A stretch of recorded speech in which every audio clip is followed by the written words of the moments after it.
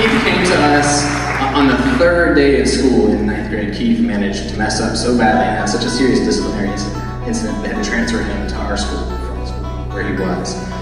Keith did not always do likable things.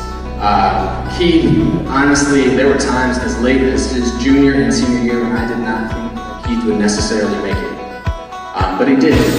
Now, my distinct pleasure to bring to the stage Mr. Keith Ian.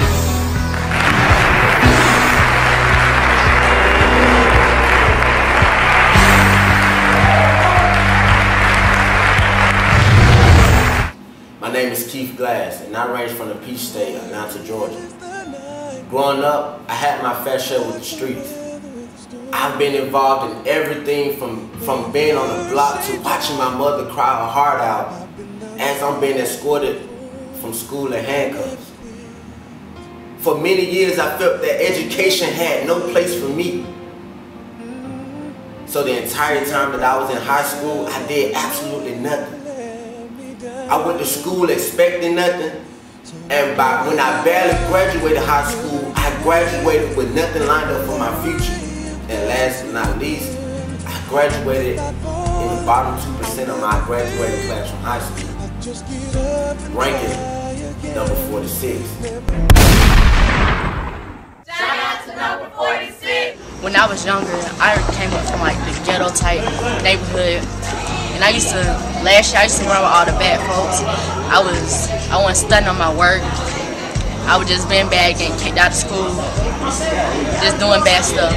And like when I came back, I was in this program and they put me back on track, and now I'm trying to get all my credits up and do all my right stuff right now. And I feel like it's too late, but at the same time I feel like I'm right on time.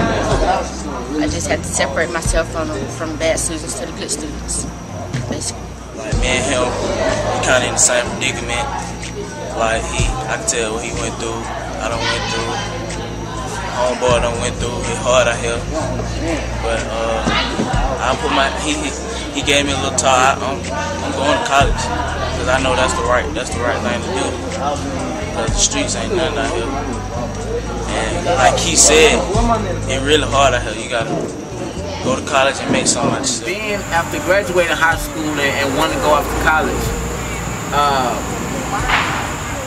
I got denied admissions into Morehouse College. And so what I decided to do was, I decided to go 2 years into a community college to gain those skills that I lacked, those skills that I did not have. And after working tremendously hard, after putting in countless amount of hours studying and really taking advantage of my education, this past April, I received my acceptance into Morehouse College. And this fall semester of 2014, I will be entering as a student here at Morehouse College in Atlanta, Georgia.